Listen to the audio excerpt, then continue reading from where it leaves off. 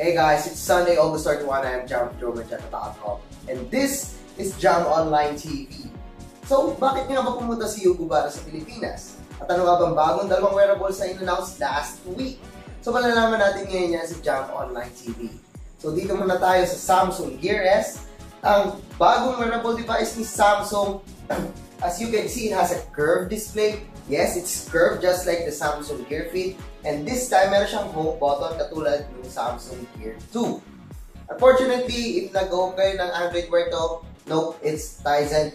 Pero, may feature to nakakaiba kaysa sa other smartwatch. This has 3G and Wi-Fi. Yes, you can call and you can even text on this Samsung Gear S. So, paano mo ba kayo makakon dito kung hindi kayo gagawin naman siguro? Well, you need a Bluetooth earphones, or headset or whatever, or you can use your smartphone para ma-forward yung call.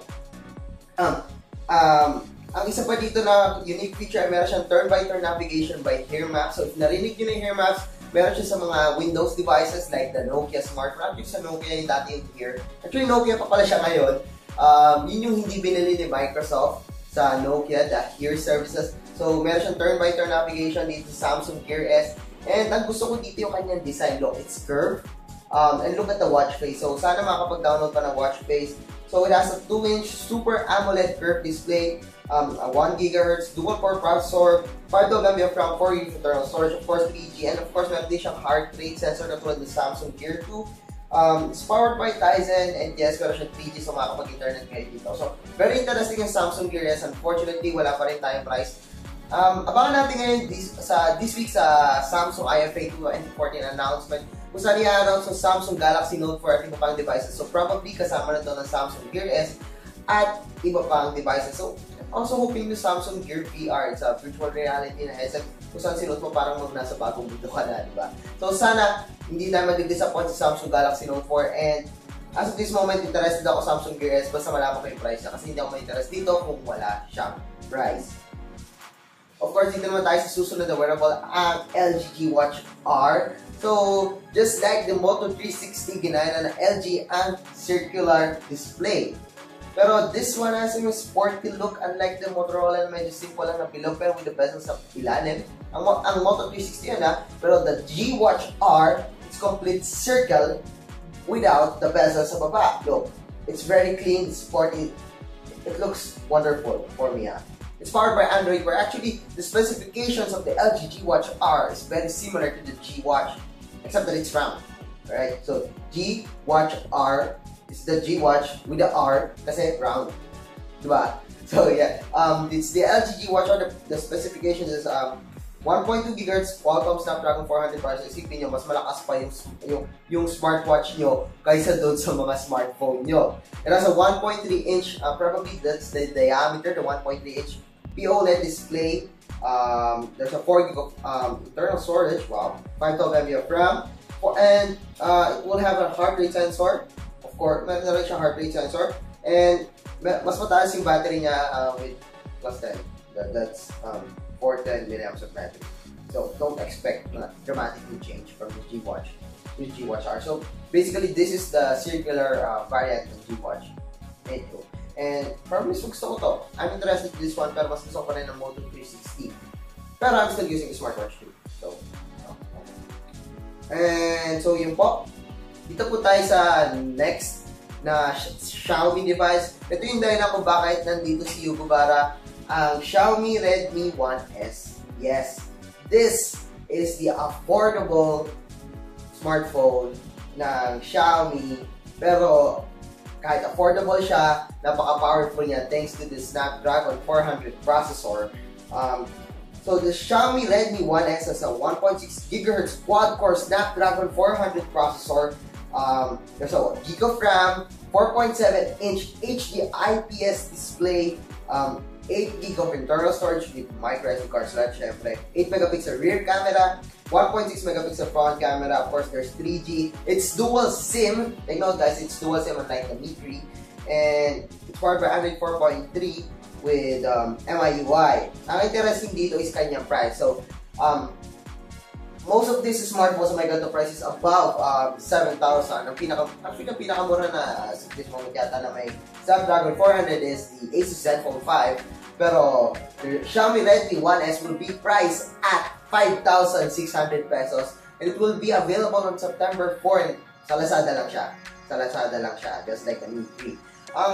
So, ano ba masasabi ko dito yung Xiaomi Redmi 1S? Well, if your budget is at 5,600, below 6,500, probably you'll get the Xiaomi Redmi 1S. Pero at 6,500, medyo mas malakas ang kaunti si Asus Zenfone 5. Pero mas gusto ko yung ecosystem and yung price point ni Xiaomi Redmi. Pero take note the Asus Zenfone 5 at 6,500 has an 8GB of storage katulad nito, pero it has a 2GB of RAM.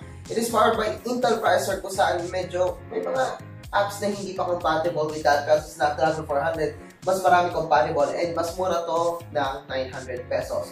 And unfortunately, magiging available lang to sa Lazada, katulad ng Xiaomi Mi 3. So, sa September 4, 12 PM, probably magkakaubusan na naman sa Lazada ng mga stocks ng Xiaomi Redmi 1S.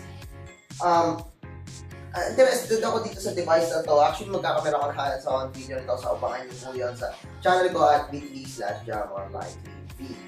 So, meron din po silang darating pa na Xiaomi products sa September 4 katulad ng piston earphones na kung saan sobrang excited ako para doon kasi ang ganda ng performance lalo na pag naka-Xiaomi Mi 3 ka and then you have the piston earphones ng Xiaomi. Interesting. It's 659, so it's one of the most affordable na earphones with a great performance. Meron din siya syempre available ng mga stickers, the cover screen protector. Para sa Xiaomi Redmi 1S if nag-aalala kayo sa scratches. So, I think that's it for this week sa Jam Online TV. So, dito na po tayo sa raffle. Sa raffle.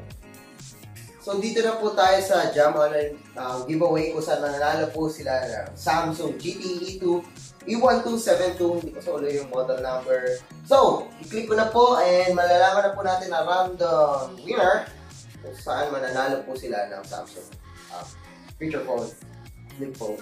It's interesting. So, ano winner? So, abangan po natin kung sino ang winner. Congratulations kay Geraldine Tolentino. So, nag-share po siya ng nag-share po siya. Check po natin if na-share nga po niya giveaway po natin. So, ayan po, shinare po ni Geraldine Tolentino giveaway po natin. So, congratulations Geraldine Tolentino. I'll contact you if kailangan niyo po mag-respond within a week dun sa message ko, probably sa Facebook. So, abangan niyo po yun sa Facebook. Siyempre, Facebook. Kaya nga may Facebook, diba? So, congratulations Geraldine Tolentino. Congratulations ulit. Siya po yung nanalo eh.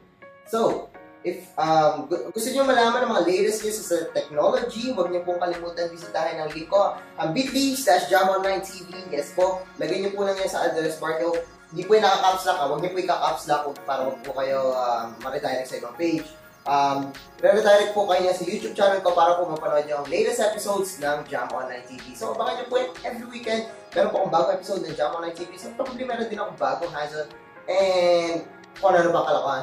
Actually, meron ka isbangan challenge ko. So, tignan niyo na din para masaya. So, if you like this video, don't forget to give us a thumbs up. Yes, give us a thumbs up. And if hindi pa kayo nakasubscribe sa channel ko, well, mag-subscribe na po kayo sa channel ko sa Jam Online TV. So once again, I'm Jam of JeromeManchete.com and thanks for watching Jam Online TV. So see you next week.